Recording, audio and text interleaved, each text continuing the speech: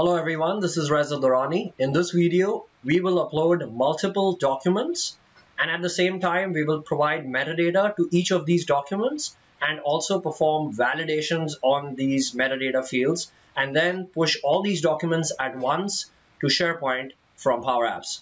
Let's check it out.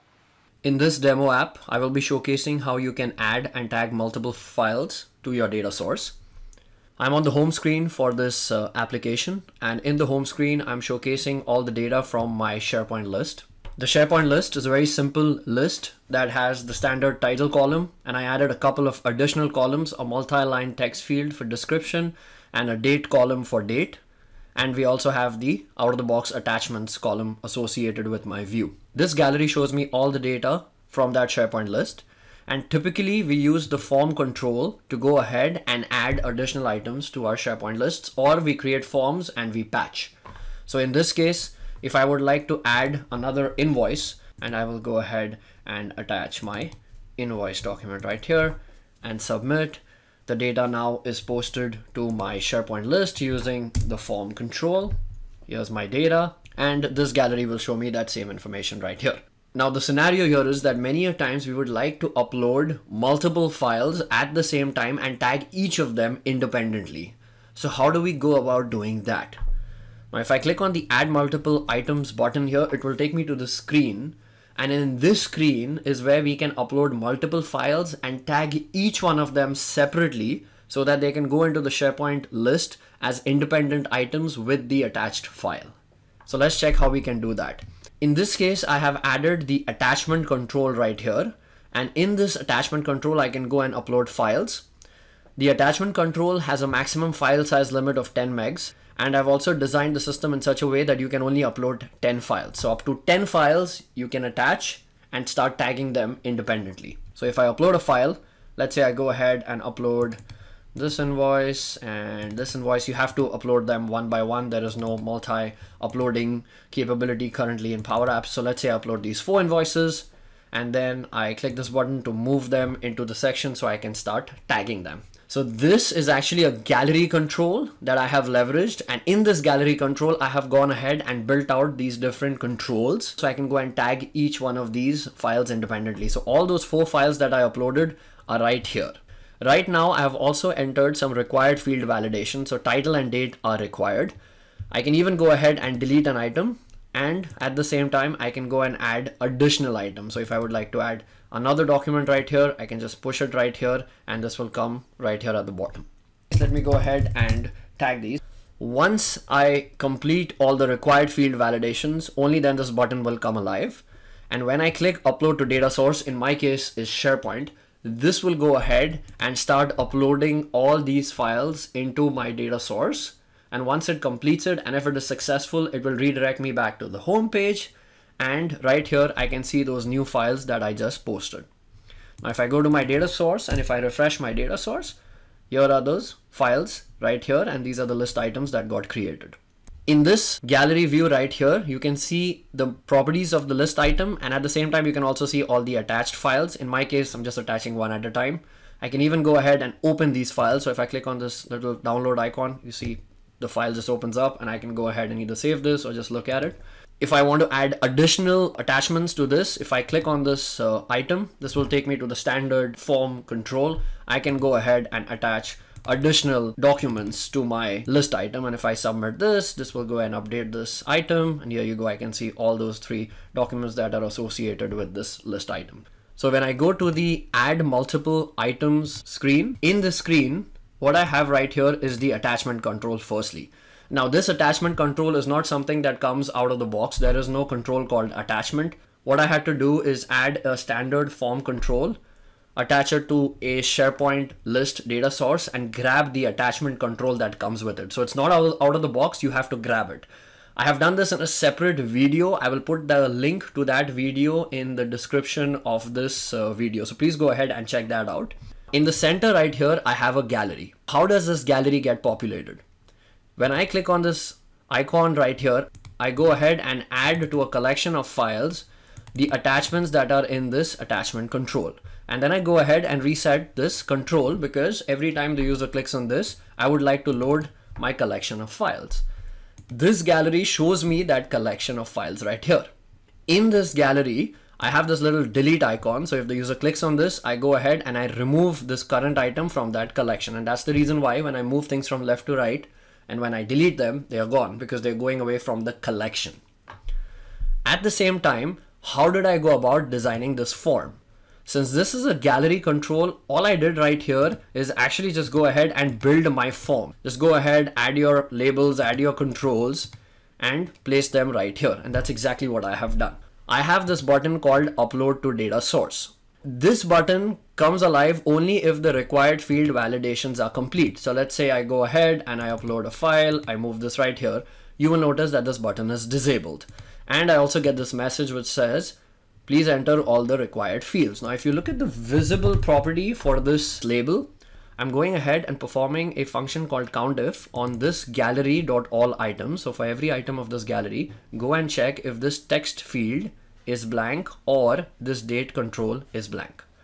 Now, if you would like to add additional columns right here, maybe your requirement is different, you want to capture additional metadata, maybe there's a drop down or a combo box, you can add that same validation check logic right here in this label control. So this will show up right here. And the moment I finish my required field validation, the label will become hidden. And this button comes alive only if that label is hidden. How do I push all this data to my data source? Now, there are multiple ways in which you can do this. You can actually go ahead and patch it to your data source. So you can loop through all the items of the collection, gather them and patch them one by one by using a for all branch. I tend to use Flow purely because I can transfer all the data at once to Flow, and Flow can go ahead and execute all of that in one go. In this case, if you notice my formula right here, first created a variable called success and I've set it to blank. This tells me whether the operation that the Flow performs is successful or not. So this is a variable that I'm setting right now to blank, and later on I will get the response from Flow which will tell me whether it was successful or not.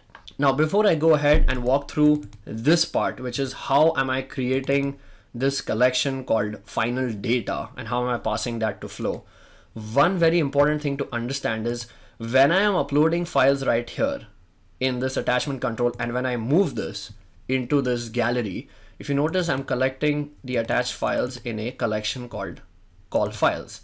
Now, if I go to view and if I go to collections and if I look at call files, you will notice that it has the name of the document that I have attached, and it also has this local association to that document that's held in memory.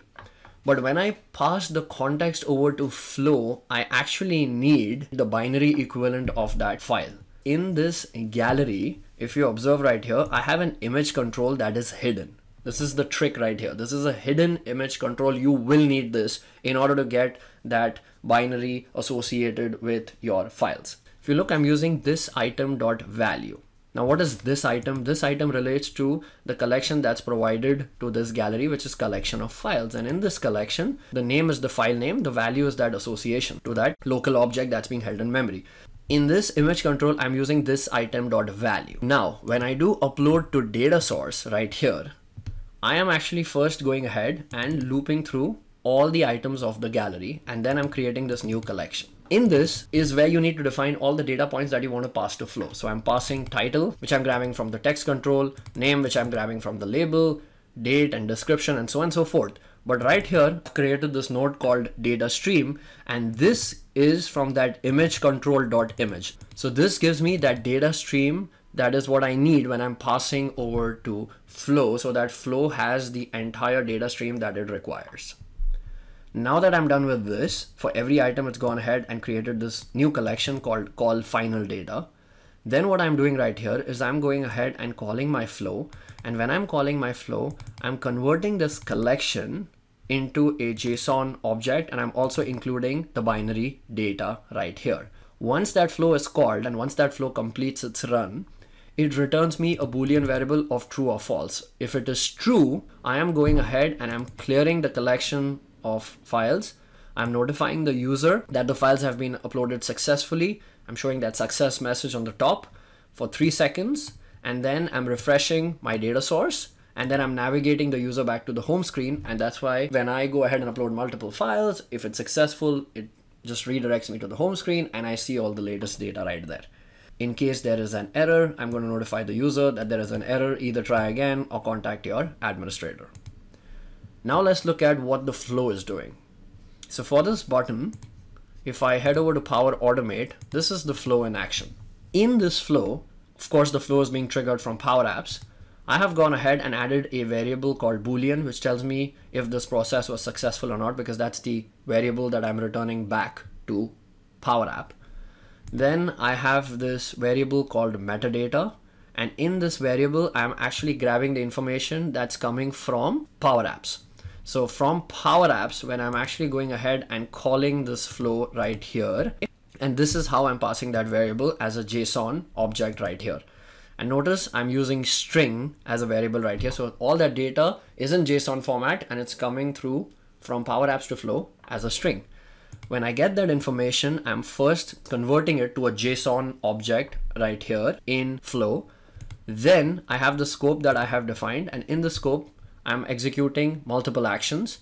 I'm looping through every item of this JSON object. So in the collection, I have multiple items. I'm looping through each item, and I'm going ahead and first creating a list item in SharePoint right here based on all the data points that's available from that item JSON. And then I'm going ahead and attaching the file to that list item that just got created. And this is how I'm using another expression here to convert that data stream into binary data right here. So once I have all of this information right here, I have put this in a scope, so all the documents will be uploaded one by one. If the scope is successful, I set that variable to true. If there's any error, I'm setting it to false, and then I'm responding back to PowerApp with the response of that variable. In my scenario, I have used SharePoint list as a data source. If you would like to use SharePoint library as a data source, you can even do that. So you can just go ahead, you already have the file content right here. Go ahead, use the create file action, create a file, and then use the update file property action and update the properties of your document. So you can go either ways right here. Or if you have any other data source, you can leverage the same concept. Now this entire app is also available for you to download and install in your own tenant, so you can explore all the different features that I have utilized for creating this scenario. Let me show you how you can go and install this in your tenant. So now in a completely separate tenant, I'm going to go ahead and import that sample app. So the first step is, in order for me to import that app, I'm going to go to import Canvas app in PowerApps. This is where you can import the package. The link to download this zip file will be in the description of this video. And I have picked my file that I have exported. This will go ahead and upload your package into your environment.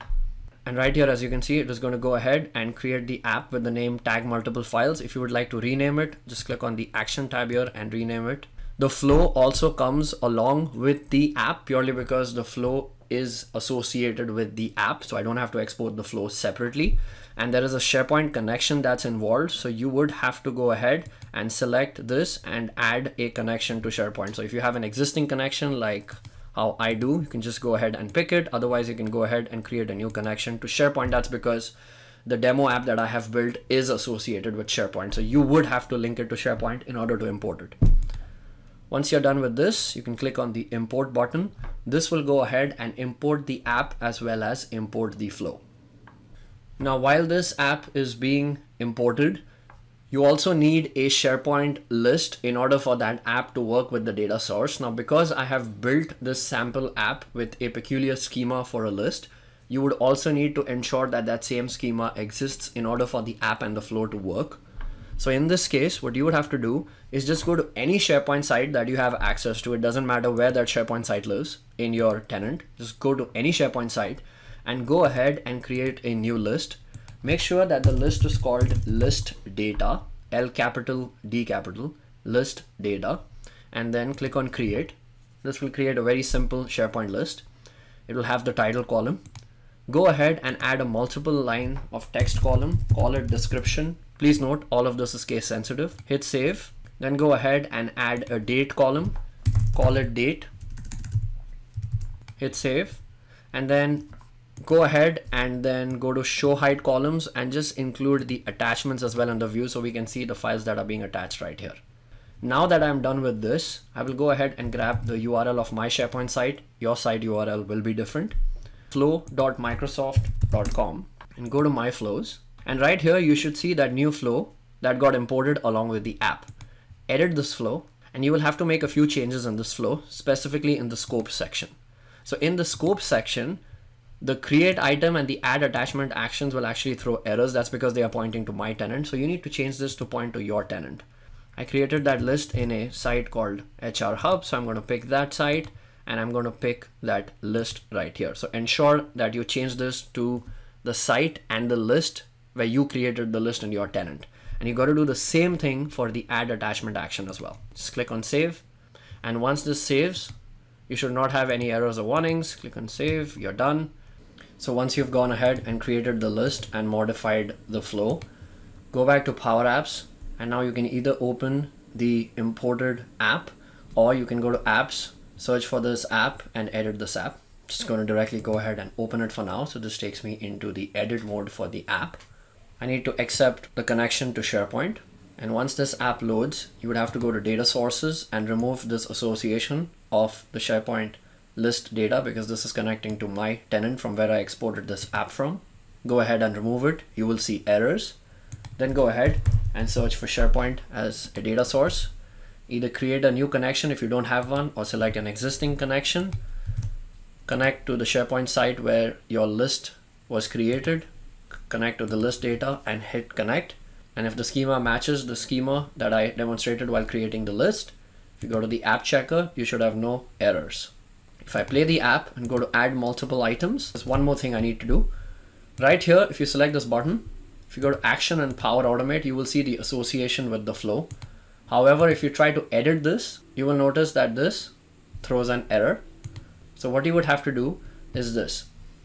You go back to this button, and on the on select property of this button, copy all the code and paste it in a notepad. So store this code and then go ahead and clear all this code.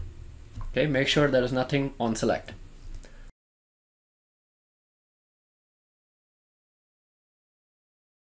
Now the next step is, when you select this button, go to action, go to power automate again, and this time select the flows, and this time select the flow called PowerApps send files with metadata to SharePoint. So when I select this, this will now create the association again. And you can see that it shows the association right here. This time, if I select the 3 ellipses and click on edit, you will note that it actually opens the correct flow. And this is the flow that we modified earlier, wherein we changed the scope so that it points to our tenant. Now heading back to Power App, what you would have to do is on select of this button, this code now shows up, which is the code to run the flow. Go ahead and clear this code. And all the code that we had copied earlier, just paste it right here. You should not have any errors. Now if I play this app, I will go ahead and upload files right here, hit next. You should see my required field validations are right here. I'm going to call this 2133, just pick a date. I won't fill description since it's not mandatory for now. I'll pick another date right here, and I'm going to hit upload to data source. Now if everything works fine, PowerApps will call flow. Flow will go ahead and push the data to our data source, which is SharePoint, and I get the success message right here, and the list data is populated. And if you go to your data source, if you just refresh your SharePoint list, you should see that data come in right here. So this is the sample app that you can download from the description of this video and execute the same steps that I have executed right here. Thank you so much for watching this video. If this was useful, please like, comment, and please do subscribe to my YouTube channel so you can get notified every time I post a new video.